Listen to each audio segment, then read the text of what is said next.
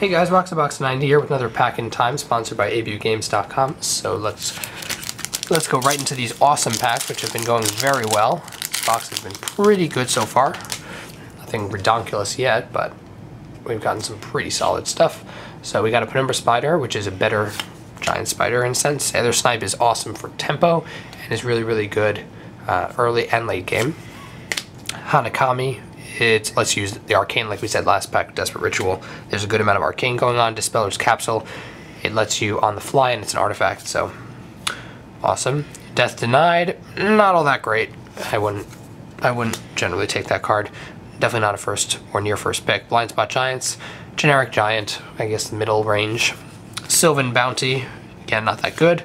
Moth Dust Changeling, I like it even though again it's one drops tend not to be that great in limited for the most part. Sen's Enlistment, not as good as some of the other token generators, but I guess it's okay. It's okay. Problem is you're playing it a little too late. Drag Down, Removal, Murderous Redcap, which we've already talked about, is freaking crazy. Being able to persist off and do tons of damage. Of course, you mess around with him and he goes crazy.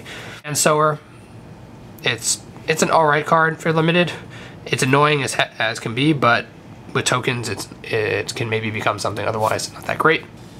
Party Dragon I think used to be a rare, but they made it an uncommon for a good reason. It's not all that great, but the fact you mess around with Suspend makes it definitely a shoo-in for a red deck variant. And we have Dragonstorm for the rare, which used to be a huge card back in the day in its format of Scourge. And now, I don't know if it sees so much play with dragon stuff, but it's definitely a casual EDH staple. And we have a Foil Thundering Giant, which is just whatever, but I guess it's shiny. And then Elemental Token. So that is the pack. Let me know your thoughts below in the comments section of the video. Also check out abugames.com, linked in the description of the video, for a huge variety of singles and sealed products. And as always, Box90 signing out. I'll see you guys next time.